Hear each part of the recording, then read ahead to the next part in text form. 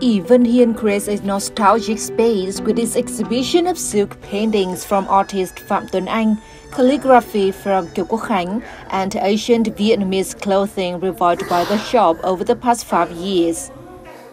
The ancient outfits, in fact, create new values and serve as a source of inspiration for many artists.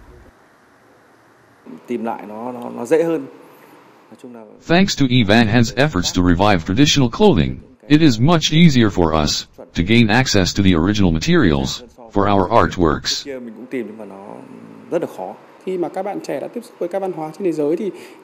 The more young Vietnamese go out to the world, the more they want to learn about their culture, to understand the country's identity.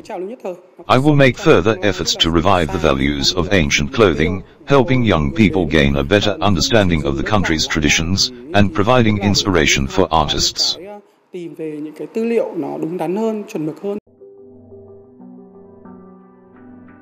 Since 2018, Nguyễn Đức Lộc and his partners have been enthusiastic about bringing ancient clothing closer to the public, even though they know they have chosen a rocky road.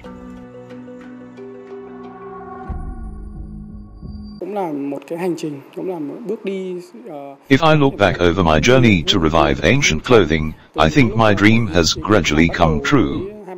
I have gone through many ups and downs since the early days. 5 years ago, many people only had a vague understanding about ancient clothing, but now these outfits have gained in popularity.